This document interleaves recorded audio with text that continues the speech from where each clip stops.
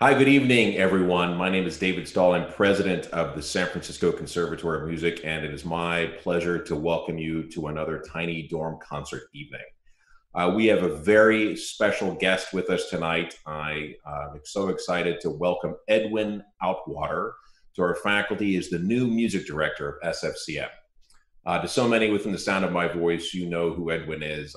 He has just been a remarkable presence in the field of music for quite some time, working across the world as a major conductor of the top orchestras.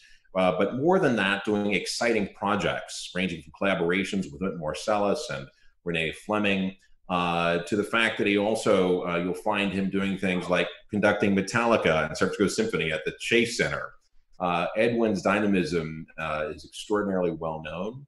And but what may not be as well known is the kind of teacher Edwin is. What inspired us at the conservatory was Edwin's ability to reach our students, to bring repertoire alive for them, to so quickly bring them up to speed on the technical requirements of being a great orchestral player, but to do that with enthusiasm and joy and a real caring for the ensemble.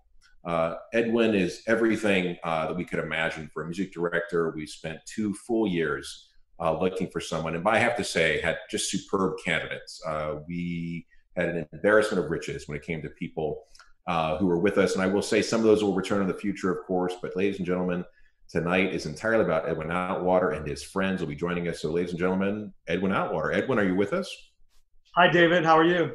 I'm doing great, Edwin. It's a pleasure to see you. Am I talking with you in Chicago, I I'm believe? in, yeah, I'm at home in Chicago right now in my study, and I'm very excited. I've never done one of these before. Yes, the tiny dorm experience changes us all. It's been terrific to be able to bring our students and faculty and alumni together, actually, over the last number of weeks. Hank Mao, our Associate Dean, and Aubrey Bergauer, our VP for Strategic Communications, and actually the founder of our new Center for Innovative Leadership put this program together. But it's been a means for us to allow our students and faculty to continue to play. So, Edwin, we're very excited about that. Thanks a lot. It's great for this concert. I just tried to gather. San Francisco has been home to me for so long, spiritually, and I want to try to gather in this concert some people with whom I've worked for a long time. Some of them are old friends. Some of them are people I met more recently, and all of them are either faculty or alumni of SFCM. That's great. Edwin, so tell me, what excites you most about taking on this post as music director, and what do you look forward to in the years ahead in working with the students in the conservatory? I think two things. I mean, there's the very basic satisfaction and joy of teaching. It's something I've actually done, like you mentioned, all along. From the very, very beginning of my career as a conductor, the first job I ever had was a youth orchestra in Santa Barbara. And there's never been a time where I haven't been educating in some way throughout my entire career. And I think it has been consistently one of the most rewarding things that I've done. And I think in recent years, I've really wanted to prioritize teaching and make that a bigger part of what I do. And I think it would have to be in a way also that fits in kind of my general character as a musician, the kind of the creative stuff I do, the kind of experimental things. And SFCM was this incredible opportunity for me to kind of do the traditional kind of teaching, to carry on all this incredible, like I like to say, artisanal teaching that we all get as musicians with our teachers, and pass that on to all the students, but also that this is such a lab and such a forward-thinking place. I knew that I would be, fit right into your tribe, essentially. And when we certainly felt that way, I have to say, we had a fantastic committee of our faculty, essentially drawn from the San Francisco Symphony, who obviously admire you tremendously, but were very thoughtful and highly objective. But in the end, it was your great work that inspired them. As far as partnerships, the kind of work you've done, there's really a tremendous compliment from Michael Tilson Thomas, one of the most innovative conductors on the scene today. I know this partnership between you and Michael has been very special and influential for you. What are the kinds of things that you've learned from Michael, and what are the things that you think, in looking ahead, that you hope to do with the San Francisco Symphony and extending that tradition going forward? Well, I think Michael's a communicator and is able to describe things in words in such a precise and eloquent way. and kind of make it come alive as an educator, the way he speaks and the way he does things. And to be around him, I also thing I noticed working with him all these years is he always kind of makes a left turn intellectually, you know, that when you start a conversation with him, it immediately veers. And I always found that so exciting as someone, you know, who communicates with him all the time, that I would walk out and kind of every conversation or musical experience is kind of like, wow, how did that happen? And I've kind of learned to do that a little bit over the years, but to kind of question the premise of everything in a sense. And he always does that, but he has such a deep respect for the tradition of classical music, which he, you know, he says is 1,200 years old and has been carried on for so long. And the way he's able to combine those two things has kind of influenced me so deeply. I can't, like a great teacher, any great teacher, you can't really do anything musically without them being involved, you know, even though you've made it your own, there's this kind of deep kind of almost biological, you know, subconscious thing that they've imprinted, which I've certainly, so I've absorbed those left turns and those kind of premise questioning things from him, definitely. Though I was always kind of ready to do that anyway, but he's shown me how to do it way better. Well, in any event, I should say when we announced the appointment, Mike made a point of calling me and just saying how thrilled he was, because he said you've hired absolutely the most forward-thinking person in the profession. So it's really, really high praise, and Edward, congratulations. So, ladies and gentlemen, I'm going to turn this evening over to our new music director, Edwin Outwater. I want to thank my colleagues. It's like Jake Nissly's online, Chen, Mario, Mr. Bates is with us, Marnie Breckenridge. It's a great lineup tonight, but the thing that brings these folks together really is not just the tremendous artistry, which you're aware of, but we get to see every day is their great teaching and the work they do with our students. And there's a level of commitment there which inspires all of us. So Edwin, we're so excited to have you on the team and at SFCM, and take it away. Thank you. Thanks, David. Well, welcome everybody to our virtual living room here. This is the final Tiny Dorm concert of this series, which has been a really great success. This is all live, what you're going to hear, which makes it extremely exciting for us and hopefully for you. And we're all, you know, socially distancing from each other. So you'll see lots of kind of amazing kind of efforts to make it work, you know, when you don't have a pianist in the house or you don't have, you know, someone else to sing with. And you'll see some amazing solutions. We'll talk about that. As I mentioned to David, I've gathered a bunch of friends whom I've known a long time, and they all agreed to do that. So I do this concert live, and I'd like to, first of all, thank them so much for doing this. It's just pure generosity and goodwill on their part towards me and towards the conservatory, and I am eternally grateful. But that's kind of where these friendships come, and I just can't tell you how appreciative I am. There are comments running on YouTube, on Facebook, I believe, and so feel free to chime in. I see the YouTube comments, and I will try to chime in as appropriate as my friends are playing. And I'd like to thank Harry Winston, who's been an incredible support of this experience. So I think we can start out pretty soon. I think we're going to start with my friend Jake Nissly. Jake, are you there? Yes, I am. Hey, Jake, how are you? Great. How are you doing, Edwin? And congratulations on your new position. We're all very thrilled to have you. Thanks so much. If you don't know Jake, if you're watching, Jake is principal percussion of the San Francisco Symphony. He is on the faculty of the San Francisco Conservatory of Music. He is an amazing, amazing musician, and he is one of my favorite people to conduct. You know, when you're a conductor on stage, you look back and you see faces and you see people reacting to what you're doing or to the music in general. And Jake is, if any of you have watched the San Francisco Symphony, he is a spark. There's just total joy that you get from Jake when he is playing, and it radiates visually and of course in the way he plays in sound too. We've done some amazing things together, lots of classical repertoire, but Jake is a great drum set player. I specifically remember working on a concert with Seal. Remember that, Jake? And we've been in all sorts of different situations. And you're gonna give us a little bit of tour of this is your home. You recently did a video with your son of some Bach on the marimba, and that's how we're gonna start this one. And your son started by saying he hated Bach. And what was really great about that video is that you seem to turn him around. Even on your own kid, it seems to work, this Jake magic. So does he still hate Bach? I don't think he's ever hated Bach. I think he was just letting me know that it was time to move on and work on something else that day. So and we call it the terrible twos for a reason, I think. So. Yeah, but it was amazing how you turned it around. That is a great skill as a dad, and as you'll hear, as a musician as well. Here's you're going to start with some Bach, right, Jake, and then kind of take us on a tour of your percussion mind these days during the pandemic.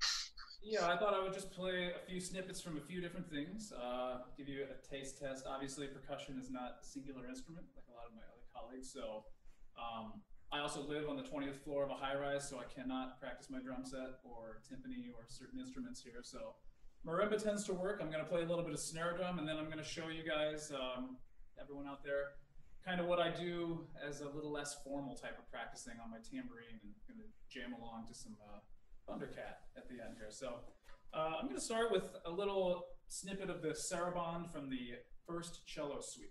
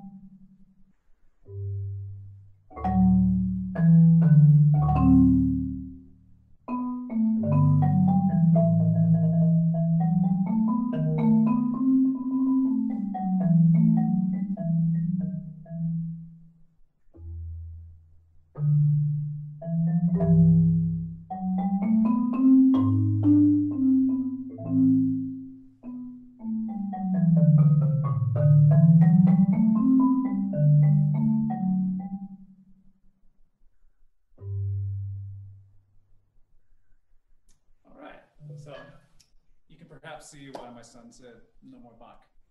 So no more Bach. We're going to go over here to the snare drum. Just show you.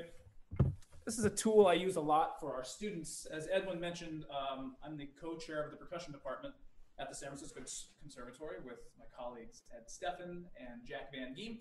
And just this week, famous percussionist, pedagogue, writer, John S. Pratt, famous for his rudimental sort of marching band snare drum, he passed away this week. So we are in the process of making a memorial video with all of the students in the percussion studio, splicing together, all of us, including Jack, Ed, and myself, a little ditty called Drum Corps on Parade. So that's some snare drum here.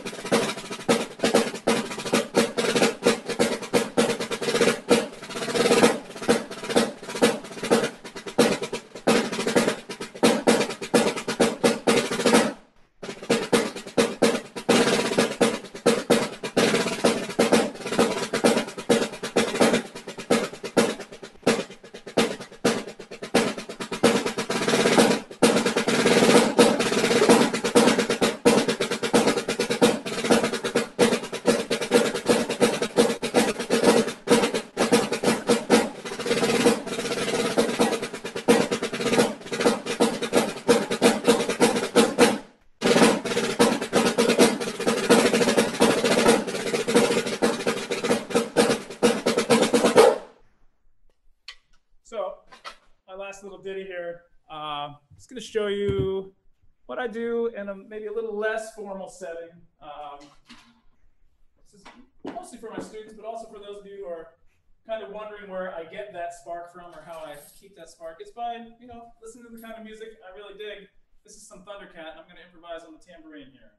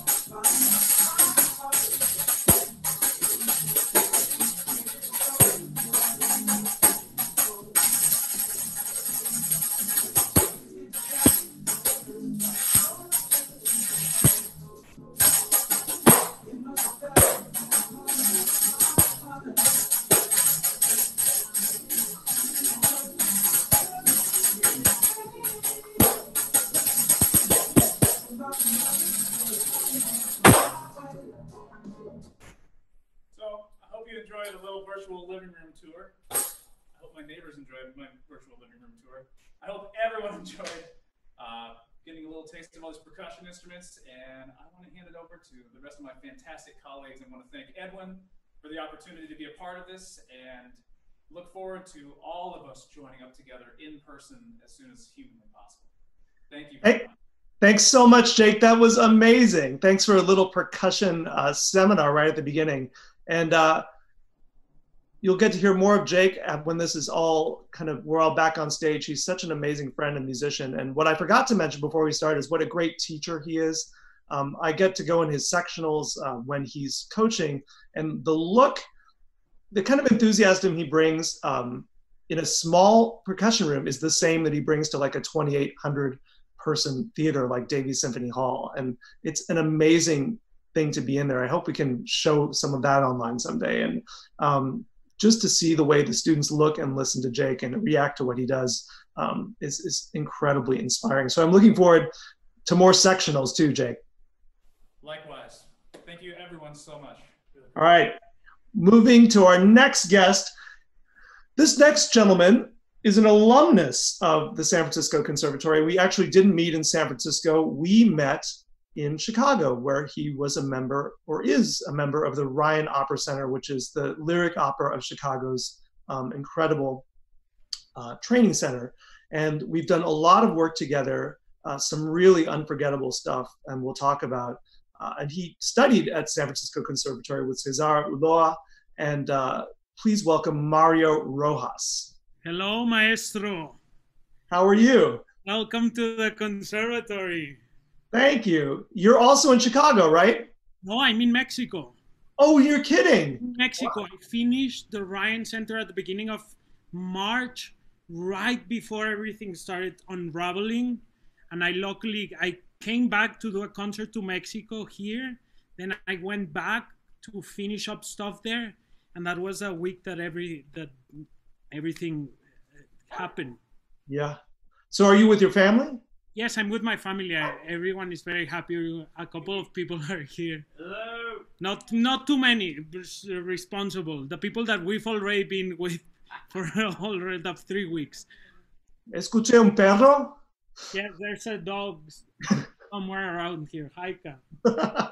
Well, it was so fun to work with you at the Ryan, Mario. We did an amazing excerpt from Florencia in el Amazonas with Antuni. Yes. It was like such a highlight. It kind of made everyone's hair stand on end. You're definitely a tenor. What would you say like the qualities of tenors are for our audience out there? I think we're too self-indulgent with our own music. For sure. For sure. We love too much our own music. Yeah, and are you guilty of that at times? Oh, so much, so much, so much. Well, we're about to hear an example.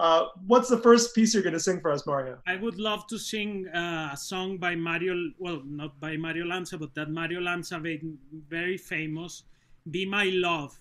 And obviously it's recorded with our dear friend, Craig Terry, which I think he's listening. He is. So shout out to Craig Terry for recording this for us. All right, thanks, Mario.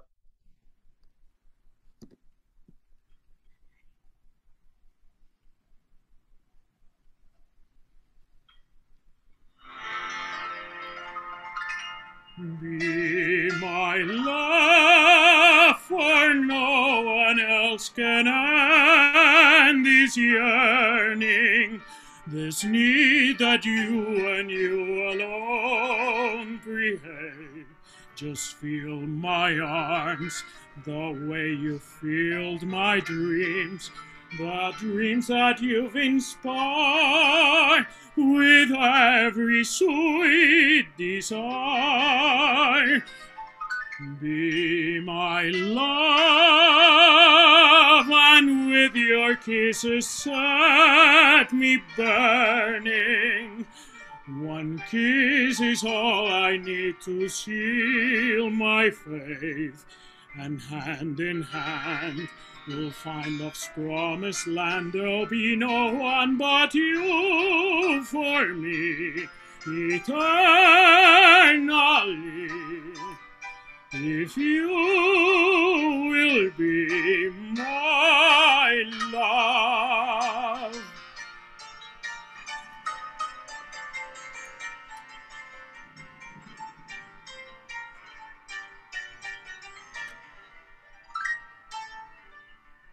And hand in hand we'll find love's promised land. There'll be no one but you for me eternally. If you will be my love.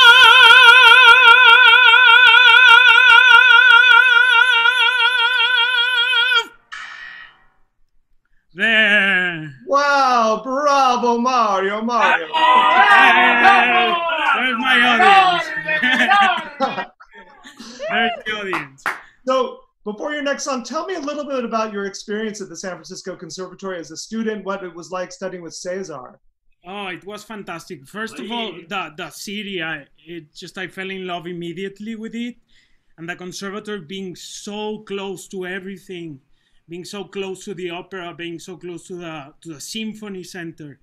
It's such a fantastic place that invites to collaborate, for sure. And I had the pleasure to sing 2 operas there, Elixir of Love, which I'll sing many, many times in my life, which I'm very, very grateful. And Tragédie de Carmen, and studying there with Cesar was just fantastic. It's a really wonderful department there. And as you can see, just alumni like you, we're very, very lucky to have Cesar there. We're working very hard, for sure. Yeah. For sure. Now, you have one more song for us called Te Quiero, Dijiste. Can you tell us a little bit about it? Well, it's a very sweet Mexican song. A lot of people tend to think it's a love song just because it says, I love you, you said to me. But it's talking about the passing of their child and how they remember this sweet, beautiful angel basically in their life. But it's such a sweet, beautiful song. It really, I remember singing it to my grandma right before she passed away. So it has a lot of meaning for me. And yeah, it's a very beautiful song. I've sung it a couple of times. Well, can't wait to hear it, Mario. It sounds so personal to you, and thank you for sharing it with us in this strange virtual world. We need this right now. Yeah, we all have to do a little something to stay connected with all of us. So there's Craig Terry again. Learning from technology, for sure. Even though, why is it not playing? Sorry. technical problems. There.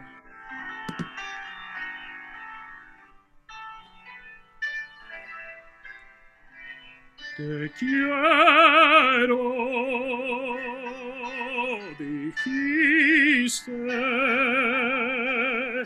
tomando mis manos entre tus manitas de blanco marfil, y sentí en mi pecho un fuerte latido, después un suspiro y luego el chasquido de un beso febril. Muñequita linda, de cabellos de oro, de dientes de perlas, labios de rubí. Dime si me quieres como yo te adoro, si de mí te acuerdas como yo de ti. Y a veces escucho un eco divino que envuelto en la brisa parece decir sí. Te quiero mucho, mucho, mucho, mucho, tanto como entonces, siempre hasta morir.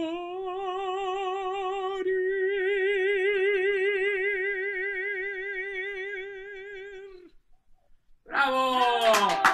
I had to that for some reason the track cut off in the middle of it, but I couldn't stop. My heart was already in it. That's how you do it. The show must go on. Mario, that's why you need conductors. That's why we need conductors and good ones. Mario, that was so beautiful. I didn't know that song, and it's really, really touching, and you sang it so beautifully. Thank you for joining us today, and thank pleasure and welcome to your family. The Conservatory family. Yeah, give my best to your family in Mexico. Yes. Maybe we'll see them in a little bit. Maybe the dog. Yes, for sure. They're very excited. And everybody, keep your eyes out for this guy. I think Mario is an amazing tenor, and you'll be seeing and hearing much more of him in the classical music world. Thank you. Okay. Gracias, Mario. Adios, maestro. Adios. Hasta la vista, baby. Our next guest is a very old friend of mine. We've been working together since almost the beginning of my career. He's a composer, but also performer and DJ. And he is a terrific, terrific friend. The amount of projects we've worked on together are kind of countless by this point. And I want you all to say hello to Mason Bates. Hello, Edwin. How are you? You know, I'd rather be hanging out in the flesh, but yeah. Glad that we can do this Zoom thing. So I'm trying to think, the first thing we did together was maybe in Kitchener-Waterloo. Is that right? Yeah, we did Kitchener-Waterloo, and we've always been pretty simpatico. I think we connect on the level of the MTT kind of joyous adventure thing. You know, it's got to be a little weird, it's got to be challenging, but you want to communicate. And it's so cool that you're part of the conservatory now. I think they're lucky to have you there too. I mean, if I had invested in composers, you know, back then in Kitchener, I would have done very well with Mason Bates, you know, in the composer stock market. You've done such incredible things. Oh, it's a thing. It's the stock market. For there's a hedge fund, but you've done such amazing things, that so many amazing opera recently about Steve Jobs. You just have so many premieres, associations now with the Kennedy Center, also with the Chicago Symphony, with the San Francisco Symphony. How do you fit teaching into it? What part of it is, why do you teach? You don't have to, right? There are two main reasons for me. One is that when you have to articulate the way you should do something, you learn it better yourself. And so having to articulate something to young composers who I really believe in, it kind of helps me artistically on my own level. Beyond that, that's kind of like something that feeds back to me. I really believe in the conservatory, and I believe that any city needs a lot of young musicians kind of coming in and making the music scene what it is. And so everything that's happened in the conservatory over the past decade or so has been really exciting. And so it's a great place for me to be as a composer. Also, most of the time I spend in this room, and I like my room. But it's good for me to get out occasionally. So I love the area. I mean, I think Mario said, you go up, you're near the symphony, the opera, the jazz center, the ballet, and my students I really care about. So it's been a really good fit. I'm excited to be joining you there. Just having people like you there and so many great colleagues. It's a family I kind of already know, but it's going to be exciting to see what we can all do together there. And it's cool to have a peek into a composer's studio if you haven't. Yours, I've been in real life, and it's really cool. You started showing me your new piece, Philharmonia Fantastique, which I was supposed to premiere with the Chicago Symphony just a few weeks ago, and we're going to do it soon. But it was one of the first musical kind of things that I lost actually during this time. Tough times. Well, today, what you just heard the other guys do is not exactly what you're going to hear from me. I'm doing more like a light interlude. I'm going to just be DJing, which is not like playing an instrument. However, I thought it'd be a nice thing to add to this because electronic music and electronic dance music has really impacted me. It's impacted the way I think about texture, and of course, the way I think about rhythm. It's harder than it appears. Like dance music is more complicated than you would analyze it as to be. And so I found like for me to really get the essence of a music in my system, I really have to go out and do it. Like I really have to go out and DJ. It's not enough to just sit home and listen to it, enjoy it. And so really living or dying in some of these clubs with weird gear and kind of sketchy mafioso owners and whatnot, it's really impacted the way I think about music. And particularly, it's made me think about transitions differently. And so I'm going to play for you like 4 little tracks that are kind of in the jazz house zone. And just, migrating between one to the next, there's always a third place where the two meet. And so that's how DJing has kind of impacted the way I think about musical form and texture. Awesome. Well, I think we're ready to start, and we may cut away to some people grooving to your DJ set. Would that be okay? That would be encouraged, and in fact, that would relieve the kind of boring picture of me just spinning records. So yeah, do it. Great.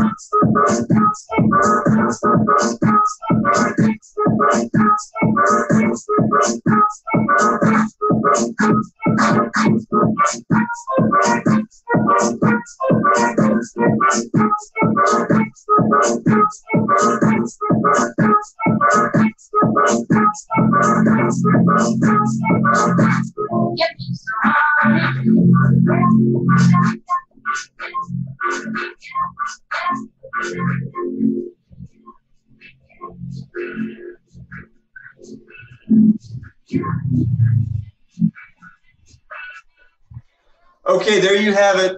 The fastest, shortest DJ set in the history of the world. Right here. Awesome. Hey, so one quick thing though. you know, a lot of times in electronic music, you don't get a lot of soul. It's kind of mechanical. Yeah. It's really nice to get something that combines live musicians, or at least recordings of them, and beats, because it adds what's missing. So I've always really been interested in bringing live musicians into DJ sets. And some of those tracks had some really cool brass arrangements and whatnot. So definitely not as cool as Chen playing the fiddle or Mario singing or Marnie singing, but a light musical interlude. Well, Jake had his tambourine out while you were DJing, Mason, just so you know. I saw some dance moves from Jake that raised the temperature in the room, you know. Well, thanks so much, Mason. It's so nice of you to join. I can't wait to see you soon, and keep working and on to the next piece, and have fun in your beautiful studio. I'm so jealous of that room. It's amazing. Well, thank you. A lot of, if that didgeridoo could talk, it could tell some stories. Okay, later. I'll be listening. Next we have, okay, a lot of these guys are old friends. This next gentleman is maybe my, God, we go way back. Chen Zhao. Hi, Chen. How are you, Edwin? Good. So we met in high school. You went to a school called Crossroads in Los Angeles. I played in the orchestra. And I first met you essentially giving you rides home, right? That's right. You were my ride home. I remember you were driving a Volvo station wagon. A sedan, actually. So, oh. Okay. But how long have you been in the States at that point? Just 1 or 2 years. Right. So you were kind of new to 14. Yeah. And I remember as we drove home, you would point to cars and say how much you liked fast cars. Yes. Do you still like fast cars? Sort of. But right now, no, just the violin. So we have our paths crossed in high school, our paths crossed at South Florida at the New World Symphony. Then we both ended up working for the San Francisco Symphony together. And it's one of the great joys of my life is just that we grew up together, and seeing how our lives have changed, seeing your wonderful family, whom we'll meet in a little bit. And also one thing that hasn't changed is your approach to music. And we had the same teacher. My conducting teacher was your violin teacher in high school. And one time I remember him telling me, even from the very first time he saw you, he said, even when Chen plays a C major scale, he makes it sound musical. And like, he can't not be musical. It's he never told me that. He would never tell you. But you have music running through your veins. What is it? Why do you have to even play scales musical? Why? I mean, we know why, but there's something special about you. You really try to speak and express something through your instrument at all times. Well, I think lately I've been playing scales without vibrato, because just for intonation, I'm finding the spacing between my fingers to be more precisely. I guess I grew up because it's possible that I think Heiichiro Oyama also did a lot of, fingertip vibratos between the notes. So he did teach me scales that way. Yeah. And he is still with us, and he was an amazing teacher, studied with the Gingold and Primrose, and you have a love of kind of old school violin playing, don't you? Absolutely. Yeah, I used to listen to a lot of that when I was at I guess my first 2 years in college at Curtis. And I also I was a master's student here at the SFCM.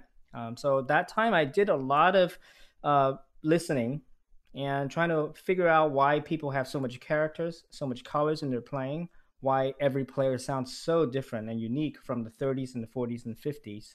And then when I was studying with Camilla Wicks at the Conservatory, she also gave me a lot of insights on that. And then she also, there are times that I would sort of imitate, Chrysler or Michel Alman or something. And then she would say, well, that was back in the old days. They all do that. Now I think we should do something different.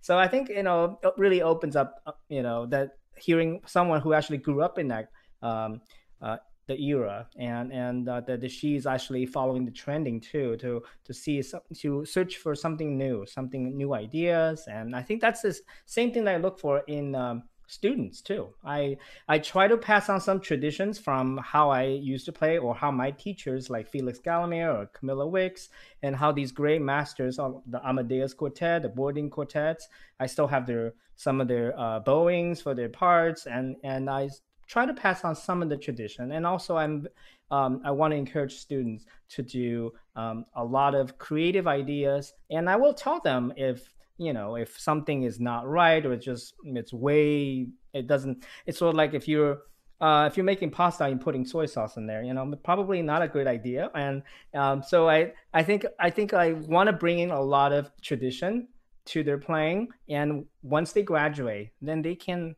find, once they learn the traditional way of playing, the Viennese schools, or some of the old masters, how they used to play. And I think it would be nice, and that would be something that they'll use that in the future, and for whatever the musical ideas or artistic ideas that they have.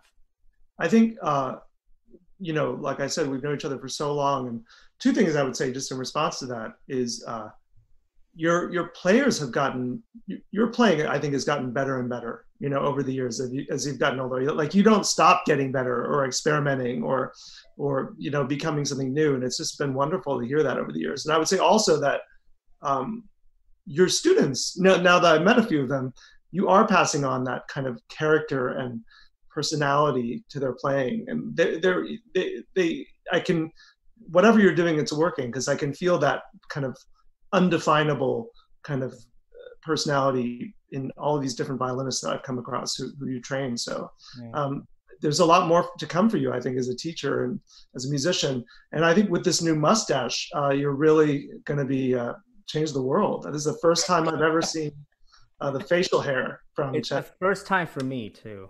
Yeah, it kind of works. So this is also a momentous event because you're playing in public with your wife for the first time. Yes. Yeah, I couldn't move the piano out, and so so anyway, so we have a nice Yamaha keyboard set up. Yeah. Oh, but we will see I her? promise it sounds just the same on the streaming. Well, you'll see her in a second, but eventually, just it's more about the room logistics that we can't see her now, but we'll see her in a bit. But I'd like to thank Carri Abrams for joining us. And why don't you introduce? It's 3 Heifetz transcriptions, right? Yes. So I will start with Rachmaninov, Daisies. That song was written in 1916, and it's one of Rachmaninoff's 6 songs, Opus 38, and it was dedicated to a singer that he was with at the time. And the second piece is Prokofiev's Gavotta, which I actually just discovered a week ago when when you asked me to play something. I was trying to figure something out. And it's like, should I play something with just violin? And everybody's playing Bach right now, so I thought maybe I'll try find something different. And this piece was written in 1918, and coincidentally, that was when the last big pandemic was. Also in 1918, and Prokofiev was actually in San Francisco at that time, and so I think it has that piece definitely has something slightly comical and slightly sinister, and perhaps of something that he was experiencing, going through. But ultimately, it's a dance suite for piano, and the Heifetz has a wonderful transcription. So I thought I would share that with you guys. And the last piece is just for fun. It's It Ain't Necessarily So by George Gershwin. It's a popular song with music that he was written in 1935, I think. Was it? Yeah. And I like that piece because it's been covering with a lot of jazz musicians in the 50s and 60s. Everybody has their own take on that, and so it is really, really fun to listen to. And I actually saw my first Porgy and Bess opera in Norway, of all places, and so that was really a memorable performance.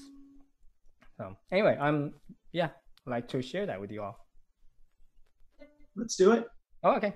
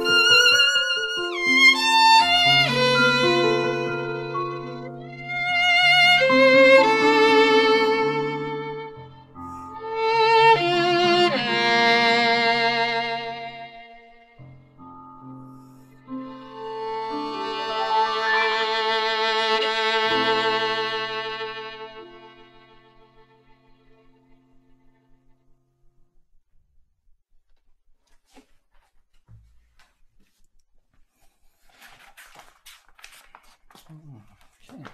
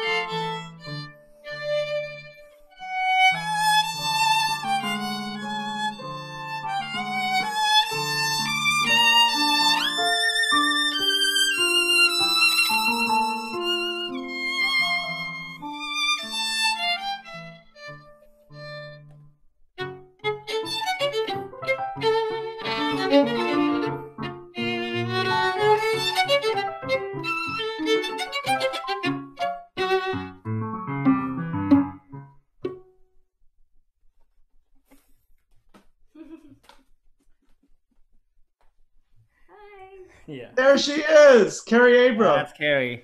So the last piece I'm going to, it's also Heifetz transcription, the ain't necessary. So, but I've added a few lines to kind of make it my own version to just play solo. So.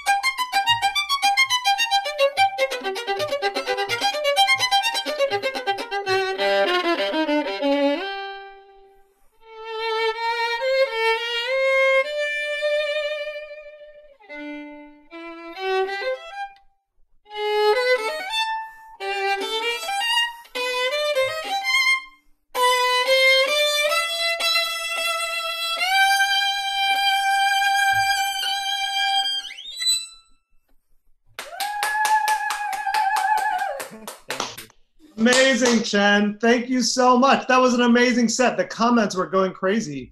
All my friends were texting me and telling me how awesome you sounded. Hi, everyone. Thank you. Thank you. Did you now? Can you bring Carri back, or did she disappear? Yeah. For a bow. You gotta get. Don't be so shy, Carri. And is Mila coming too? There's Mila. Yes. You wanted to be on the live stream.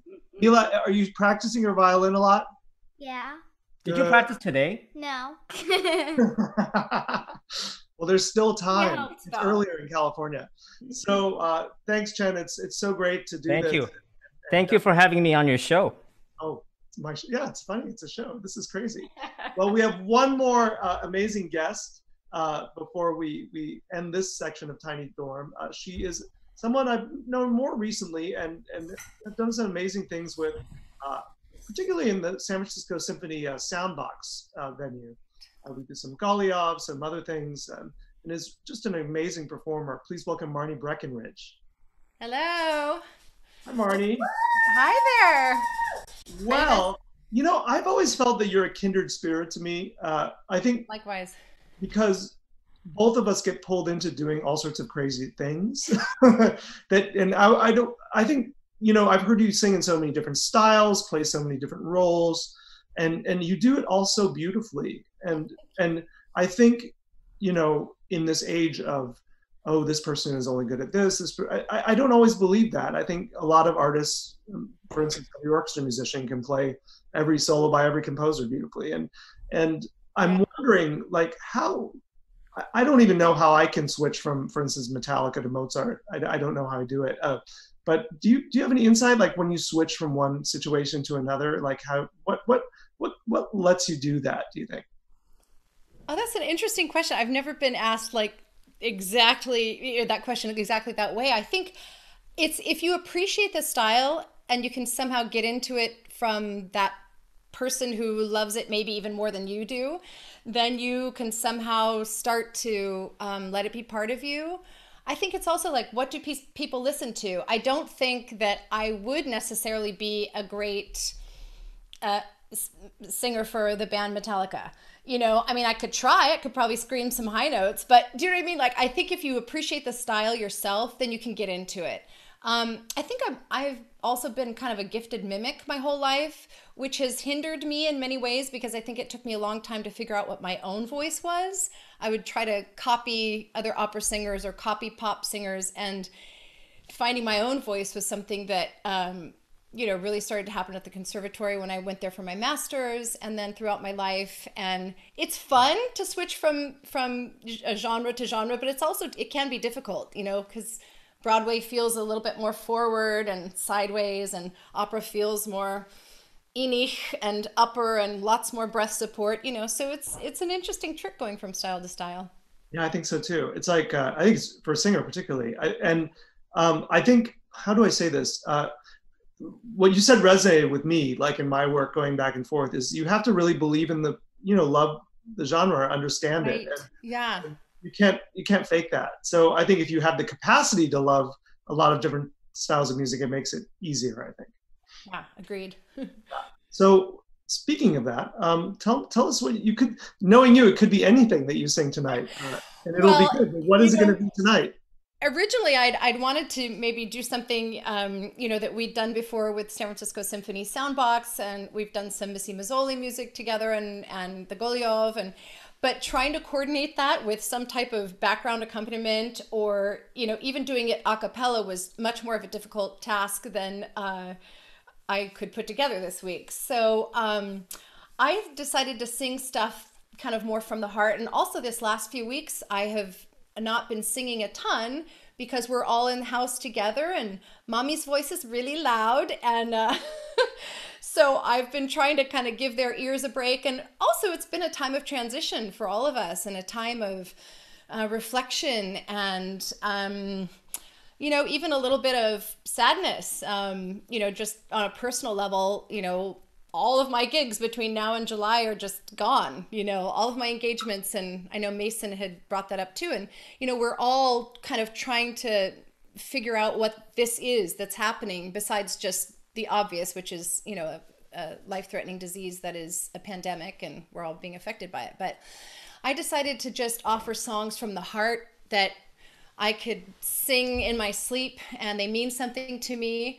And the first one that popped into my mind was Till There Was You, because the whole reason we're doing this concert is because we finally got you, Edwin, at the conservatory. And so that was a wonderful feat. And I'm so glad that that happened. So this, I thought, oh, Until There Was You, you know, like you just fit the bill. And so I'm dedicating that one to you. Oh my goodness. And then the second song is a piece that is kind of I think it's my go-to comfort piece whenever I need a boost, when I need to like hear, especially a feminine voice. Nina Simone, who's been one of my all-time favorite singers. I don't sing like her. I can't even match her at all. I'm doing it in my own style. But I appreciate the words that Leslie Bricusse wrote, and this Anthony Newley wrote the music for her. And it's all about, you know, look, I can't wait till I'm feeling good again, you know, after this disease, after this COVID thing that we're all dealing with. I can't wait to just be like, you know what?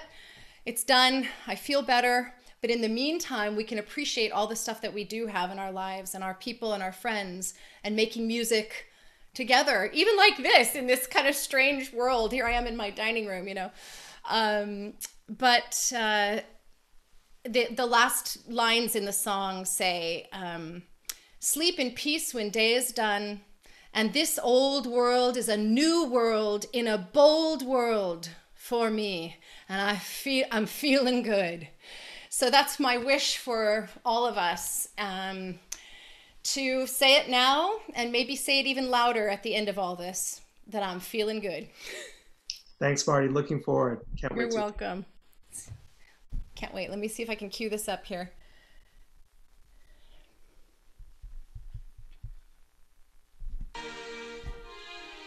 Can you hear it?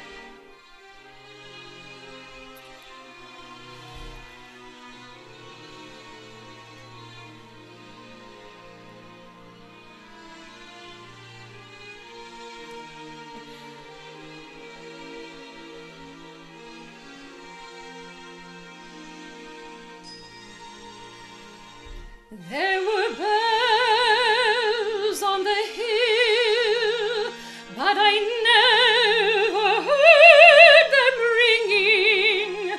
No, I never heard them at all till there was you.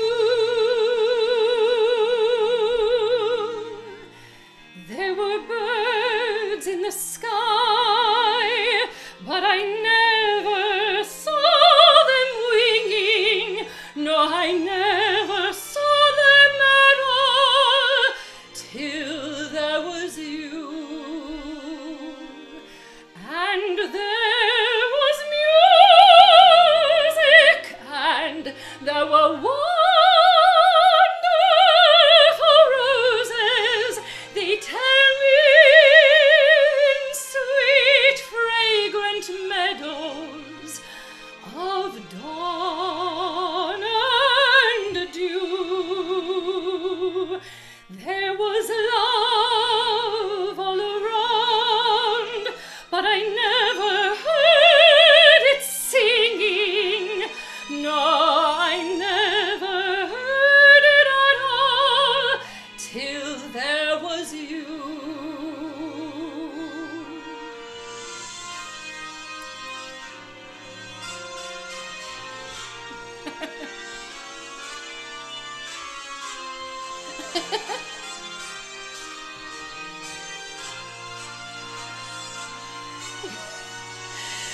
There was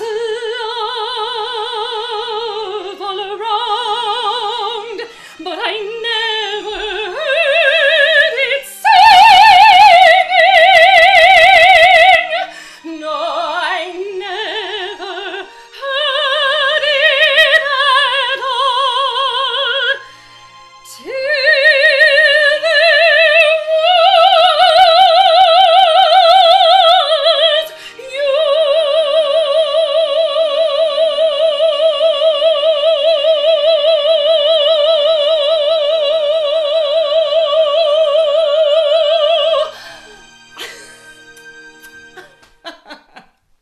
Amazing.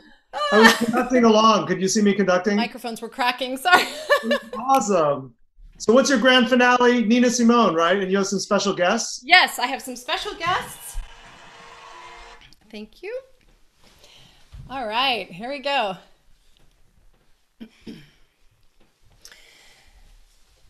Birds flying high, you know how I feel.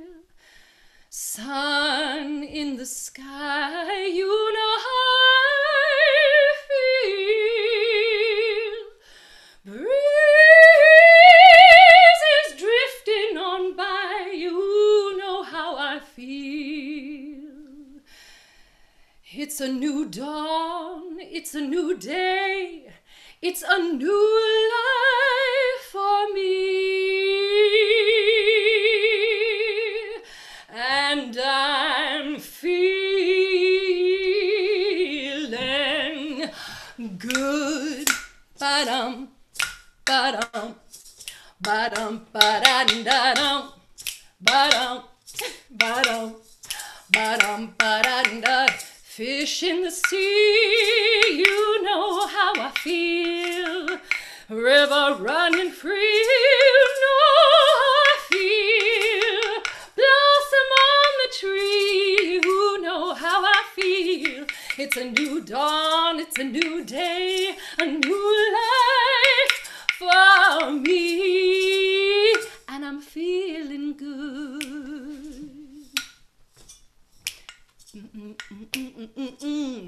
Ba-dum, ba-dum, kept going. Da-dum, da-da-da-da. Dragonfly out in the sun, you know what I mean. Butterflies all having fun, you know what I mean. Sleep in peace when day is done, that's what I mean. And this old world is a new world in a bold world for me.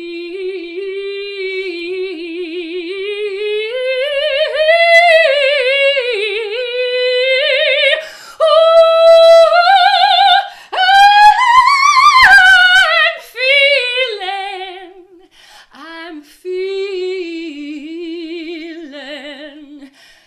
good.